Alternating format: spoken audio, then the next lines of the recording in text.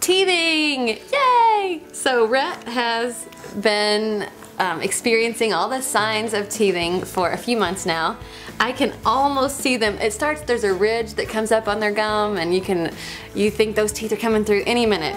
In fact, at his 4-month checkup, my doctor said, whoa, we're gonna get some teeth soon. And then yesterday at his 6-month checkup, he's like, really, still no teeth? So Rhett is taking his sweet time, but he will gnaw on anything. My finger, his toes, you name it, he wants to chew on it. Besides, you know, your human appendages, there are products to help in this situation. The most popular is Sophie the giraffe, and I do love her. It's all natural, this rubber, and so you don't have to worry about like any weird dyes or weird chemicals. And she squeaks, which Rhett usually hates, but now he's like, hey, who said that? And she's just a really great little giraffe. Lots of places for them to latch on to. I will say that if you like a little teething blanket, this one, this Bright Stars one, has been awesome because it has a really fun crinkling sound, which he really likes. It's the simple things. He loves the bright colors, he loves the sound. There's little rubber feet. They also make awesome little teethers that have like a liquid in them. And when we were growing up, our parents put these in the freezer so that when they took them out of the freezer, it wouldn't, you know, numb our gums. But now the AAP has said that freezing them isn't really so good, and so what we should do is just refrigerate them. You know, the times they are changing.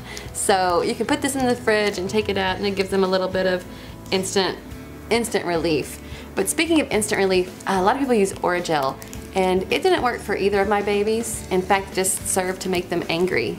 It's kind of a gross taste that you put on their gums. They immediately lick it off. And so if anything, it numbs their tongue as much as their gums. And you know, my mom really said it worked for us when we were growing up. So as always, every baby is different. So you just do what works for you. I will say the one thing they love to chew on about this time is the good old passy. But every time I see him start to chew his passy, I take that sucker out and sub in one of these other toys, because this looks an awful lot like something else he sucks on that's attached to me, and I don't want him biting that. With teething comes drooling, and that's what these great short bibs are good for. Maybe get something that's like a terry cloth, kind of like a towel feeling, and you can see, I mean, he drools nonstop. This is soaking wet. So in order to save yourself from changing their onesies all day long, I would have to go through 20 onesies a day if it weren't for these little bibs. Instead, it's much easier just to change out the bibs and save the outfit. That's all the tips I have about teething.